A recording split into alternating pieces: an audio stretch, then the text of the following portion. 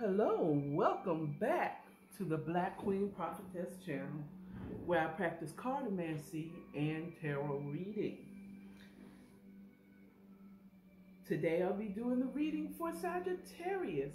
Sagittarius, thank you so much for your reads. You were one of the top viewed readings from last week, and I appreciate all that you're doing.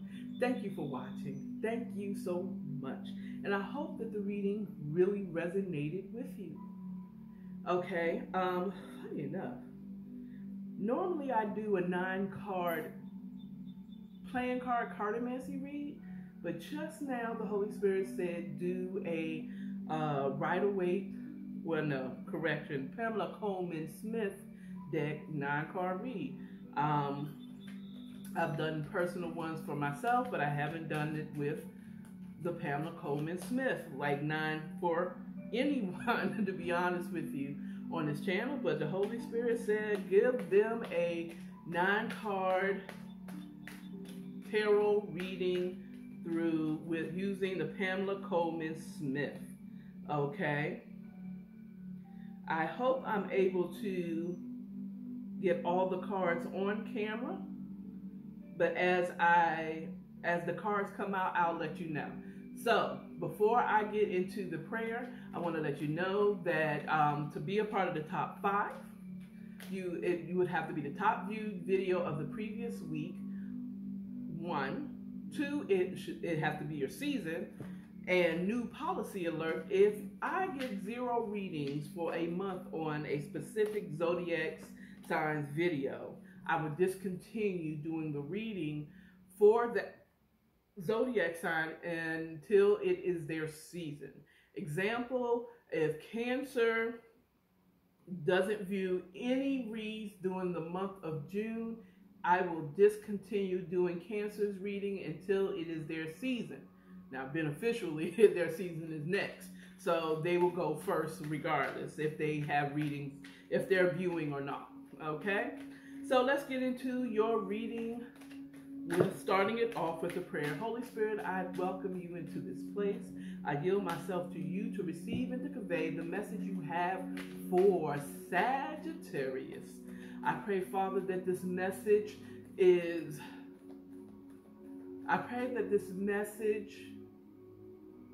hits home for those that need to hear this message. I pray that whoever was supposed to hear this message will chime into this video. I pray that this message is helpful. It blesses the hearer of this message. That it blesses the hearer of this message. In Jesus' name I pray, amen. Okay, Sagittarius. Now I want to state that my messages are timeless. So if you're not in this current week, you don't hear this, but 2 weeks later or 3 weeks later, it was meant for you to hear it when you heard it. Okay? It was meant to hear it, for you to hear it when you heard it. Okay? If it resonates with you, awesome. Then it was meant for you. If it doesn't resonate, don't try to make it resonate. Okay? Don't overthink it. Either it does or it doesn't. Okay? Either it does or it doesn't. Okay? And lastly, don't worry about these cards. This message is coming straight from the Holy One. Okay? God, the Holy Spirit. Okay? This is coming straight from Him. The cards are just something to look at.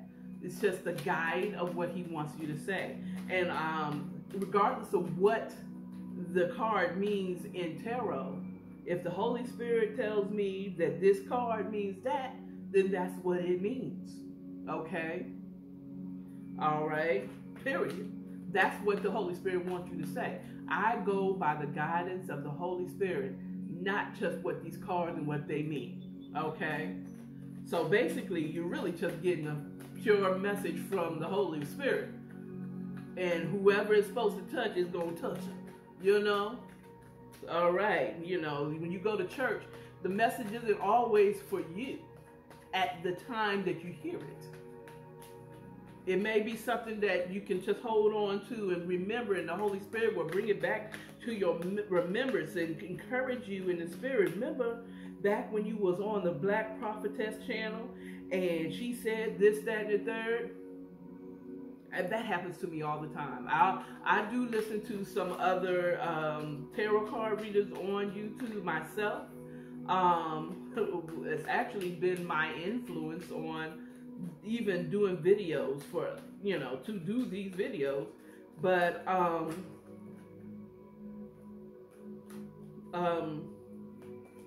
sometimes it doesn't resonate right when I hear it. And then as I'm going about my day, because I didn't take, I ain't tripping about everything, you know what I'm saying? I just kind of like, okay, I took that as a grain of salt for whatever it was, I took it I took it as a grain of salt because it just didn't resonate. And then as I go about my day, the Holy Spirit will tap me on the shoulder. Remember when you heard that? There it is.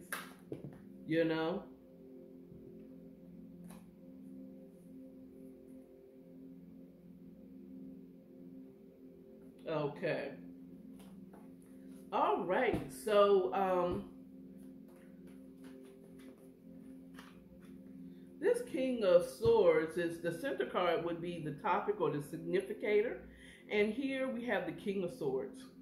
It is ruled, the swords is ruled by air signs, that'd be Gemini, Libra, or Aquarius.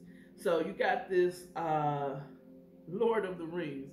I said the Lord of the Rings, but maybe that is actually that, or Game of Thrones. He's sitting on his throne with the clouds in the background, very airy.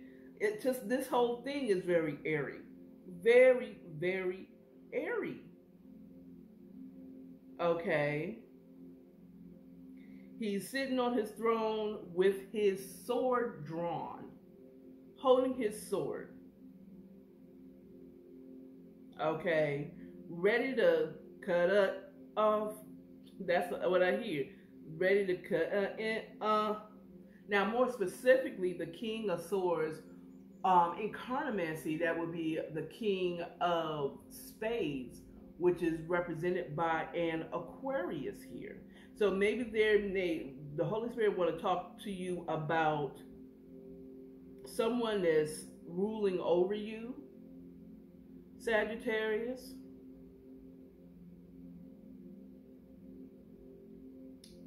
He wants to talk to you about a manager.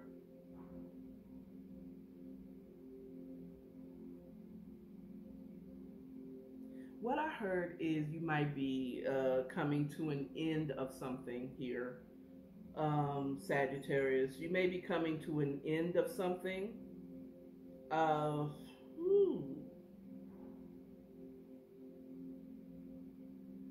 You may have to cut off someone, or someone is about to cut you off. Okay. Now we have next to this King of Swords is the Three of Swords. Swords, again, someone, either you have broken somebody else's heart, Sagittarius, or someone has broke your heart. It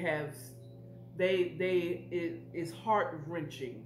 Whatever they did, it is heart-wrenching. Okay.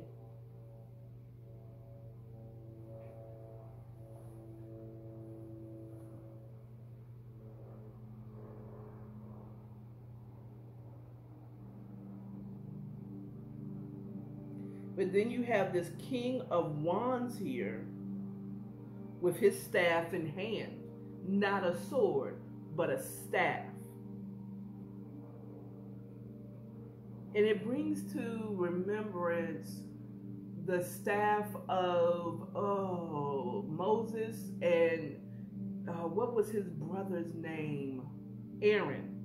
And remember, the staff had grown a flower, it blossomed. And as you can see on the staff, it's blossomed without it being planted in the ground. These aren't blossoms that was left there. This is blossoms that bloomed on the staff after it had been, you know what I'm saying, it just blossomed without being a part of it. It's because of the anointing on Aaron and Moses' life. And I can't remember if it was Aaron's staff that did it or Moses. If you know, Sagittarius, and I know you know, let me know. Put it in the comments. But whichever, biblically, it was the anointing on their lives of them holding this staff. And I hear like someone hurt you deep, or you hurt someone deep. But Leo, this King of Wands is here to heal. Okay? This King of Wands is here to heal you. Okay? Now you have an Ace of Wands here, so that sounds like you, once again, we got a blossoming staff here. Okay? You're going on a new spiritual journey. Okay? That's what I'm hearing. Whatever happened here has put you on a spiritual journey. Okay? And you have here the Temperance card in reverse. You know, all I can think of is you're not being patient with the process. You're starting, you want to already hurry up and be healed. Okay? Again, I hope you can see all of these. These are bigger than the Cartomancy, the playing cards. So down here you have an Ace of Wands. So I show you here. I'm about to turn it upside down. Which is a beginning. One or Ace is one. So this is the beginning of a spiritual journey. Duh. I mean, there's no more to say. The Holy Spirit said, let it go. You said what you said. Okay. But you also have this Temperance card in reverse here, which is a 14 card, which is 5. Okay. And it is an angel pouring from one cup to another, patiently pouring with everything going on here, which is telling me that you're not being patient. You're not trusting the process. Okay? You're not trusting the process. You want to hurry up and heal, and that's not the way it works. Okay, you also have an Ace of Cups in reverse. That means that is, again, spiritual here. You got the dove going down, kind of like the way when Jesus and the dove showed and said, this is my son who I'm well pleased, where you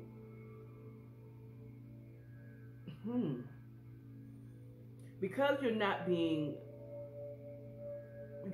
trusting the process, you know, you're just kind of making it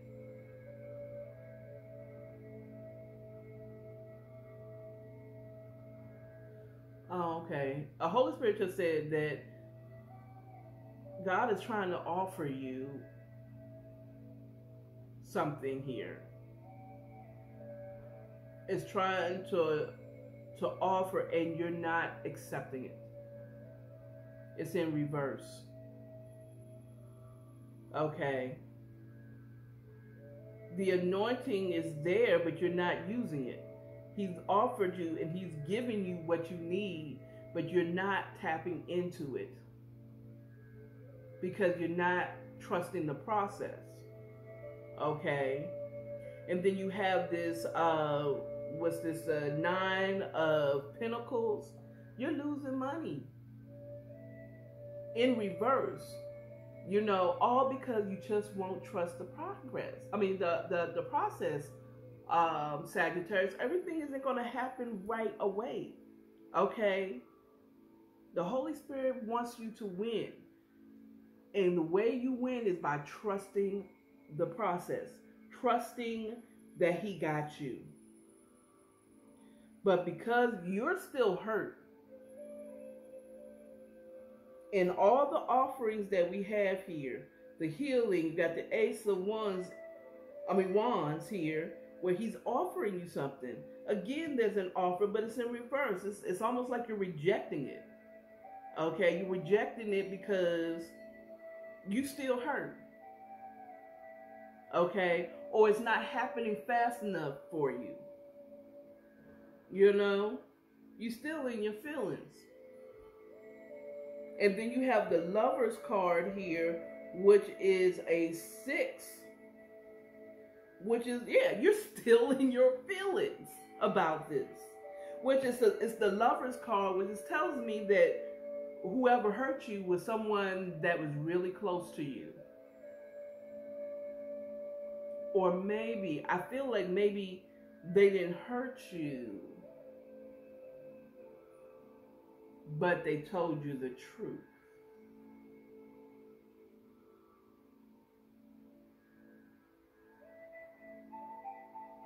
You know, they told you the truth about the situation, and you didn't like it.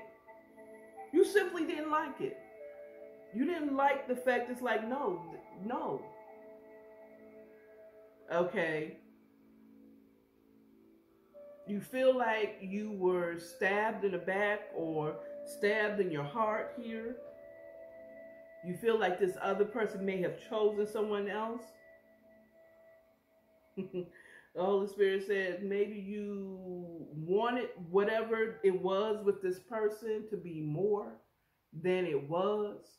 Just because they're your soulmate or your twin flame does not mean that they are your husband and or wife, Sagittarius. Okay? The Holy Spirit says some of you have found out that this person wasn't the person. Okay, you thought they were the one and they weren't. They're not your twin flame. They're not your soulmate. Oh, glory be to God. You need to be cut off because you were delusional. You really thought this person is supposed to be the person for you, and it isn't. Okay? And the outcome card is the Hierophant, which is a 5, which means that the outcome is going to be, it's going to be a change whether you accept it or not. How long you stay in this cycle, because you have the Lover's card in reverse, which is a major arcana. You have the Temperance card in reverse, which is a major arcana. Okay. And the Hierophant, which is a major arcana, and all the major arcanas are in reverse. So that tells me that you're going to get change whether you accept it or not. And it's looked like you're not accepting that change. Okay? Which is going to keep you in this cycle. Okay?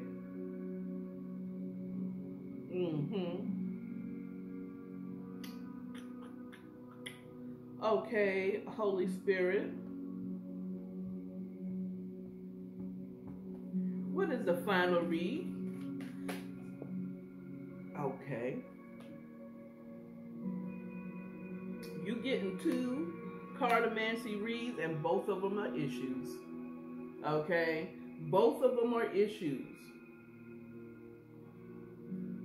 Okay? You're still stuck. You're looking like you are a king on your throne, but you're going through right now. You are in your fear. You're in a thing. You're stuck in fear and worry, Sagittarius. Okay. This 10 of Spades is you're crying. Your tears. You're crying. So it hurts. And I know it hurts, Sagittarius. You know, the Holy Spirit, for some of you, you're the one being hurt. For others of you, you are the one hurting someone. And just rather you're the one being hurt, or you're the one who may be causing the hurt, in the factor of knowing you need to cut this person off. It's both sides. Whether you are the one that's breaking up with someone or being broke up, I'm telling you, it doesn't matter which side it is. It's hard on both sides. Okay? Because you don't want to hurt this person. You don't want to hurt this person. You don't. Okay? And you really feel bad. You might even have to drink, or you might have to do something to you might have to get some liquid courage to get you to detach from this person. And you may be still beating yourself up if you're the one that may be causing the hurt, or feel like you're the one who caused the hurt of this person. Okay? And you're trying to make up by being extra this or being extra supportive and helping this person start something else, but that is not what God wants you to do. You have this problematic woman, this queen of spades, that maybe it's the one that you need to cut off. The one that you thought was the one is really the problematic, and you know she's problematic. You know this person is problematic. Be it a friend, be it a girlfriend, be it a wife. It is not. I'm sorry. The Queen of Spades, Holy Spirit, no, the Queen of Spades is a single woman. Okay? This may be a problematic friend. This may be a problematic lover. Whatever. No, the Holy Spirit just corrected me. It is a problematic lover. Okay? Now, for the men, if you resonate with, if you identify as a male energy, this may be, as a female energy, this may be a good friend that you always end up getting in trouble with, because they're always putting you in trouble, or you're always getting them in trouble and they're cutting you off. Okay? Because they're tired of always getting in trouble with you. I'm just saying. Oh, Lord. Okay, for the men or those who identify as a man or a male energy, this is definitely a lover. Not a wife, but someone you're dating and you have to cut off. For those who identify as a woman, you're the woman that has to be cut off. Either way, you're a little bit delusional and you want it to be over, or you want this person to forgive you already. Just go ahead and heal. Let me tell you something. You can't tell people how quickly they're supposed to heal and forgive, okay? You can't. So just trust the process, okay? It's going to take time for this person to forgive you in truth. And if you're the one that's hurt, Sagittarius, it's going to take. Be patient with yourself. You're not going to forgive him just because he said, I forgive you. Okay? It's going to take some time. Okay? That's all I have for you. That's all I have for you. Trust the process. You all have a wonderful week, Sagittarius, and I hope to see you in the top 5 next week. Bye.